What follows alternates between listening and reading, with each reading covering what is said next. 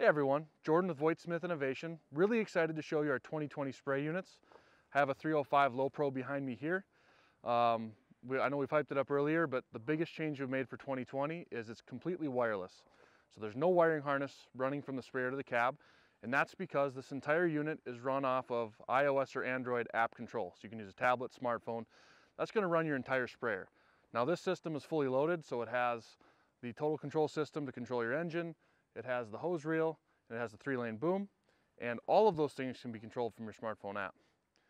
Now some other upgrades for this year is we did a big upgrade to the charging system, so we have a much bigger battery for more capacity, and we also have a built-in battery tender with an integrated plug here, so between storms, between uses, you can plug it in, make sure your battery's at full performance, and that's based on some feedback from last year that people that use their hose reels a lot were having dead batteries. Another thing we've done is the standard work light package. We've upgraded those light fixtures substantially. They are now IP67 rated, meaning that they're rated for light submersion, meaning if you're just pressure washing or washing them, they should never get water in them and cause them to short out. Some other things we've done is we reconfigured the plumbing a little bit so that the unit sits lower. So now the top of the hose reel, or even the top of the light bar on the hose reel, is actually shorter than the cab of a standard 1-ton truck. This allows you to know if you're going in a parking ramp, like a lot of people do with their 305 units, you're not going to hit the parking ramp as long as your truck fits. Overall, we think you'll be super impressed, and we'll do a little demo of the app for you. So using your VSI 2020 sprayer is super easy, and we're really proud of how it all went together. Obviously, we've already put the sprayer in the truck, we've strapped it down, and we've hooked up our boom sections. All of that took less than 5 minutes. Now to actually use your spray unit, it's as simple as this. Make sure your Honda motor's turned on, and you can actually leave that turned on because we've bypassed it with our circuit board here. Turn on your main circuit board switch. Now go to your VSI app. You'll see a disclaimer comes up because driving with your cell phone in some states is illegal. So go bypass that. Go to your details page and connect your sprayer. The only sprayer in range here is this 305, so I'm going to click on that.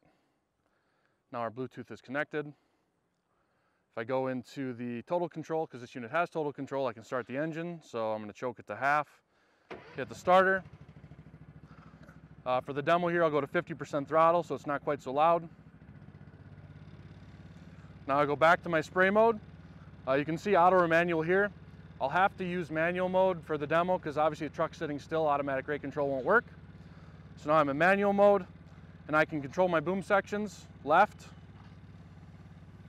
middle, right, and I can independently control each one. You can see they light up as you click on them or turn them off.